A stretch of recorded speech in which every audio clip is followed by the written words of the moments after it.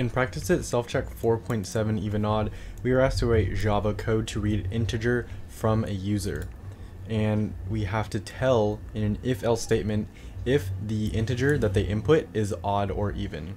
So first, we are going to need a scanner to get system input. We will have a scanner and we will call it scan and set it equal to a new scanner and have parentheses, and inside of our parentheses use system.in for system input. After this, we need to prompt the user for the number.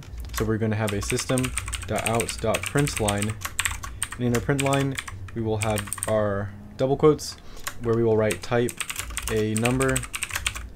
And also, since we want this on the same line, we want their input on the same line as our print line, we're going to get rid of this ln part, so it's just system.out.print.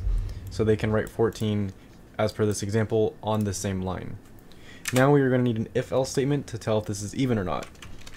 So we'll write it down here. We'll have an if, and then we will have an else. We need to surround our if in brackets like this, and then we could put our else statement right behind it, just like this, and surround that code in braces like this. In our if statement, we are just going to write if it's an even number. We need to store the system input, or whatever the user inputs.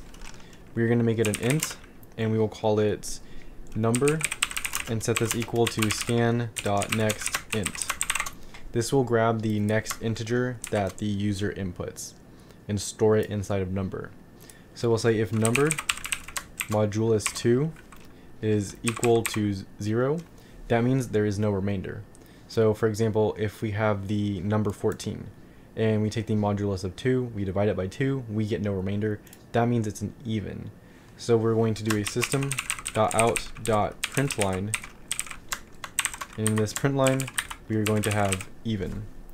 If it is odd, it will have a remainder, so it will not be in this if statement, it will be in this else statement. So if it's in this else statement, we can just have a system.out.println, and instead of having even, we will have odd. We need semicolons at the end of our lines here, and pressing submit, we also need semicolons at the end of these other lines. Once we have all the correct semicolons, we will run the test and see that we have passed all 4 tests.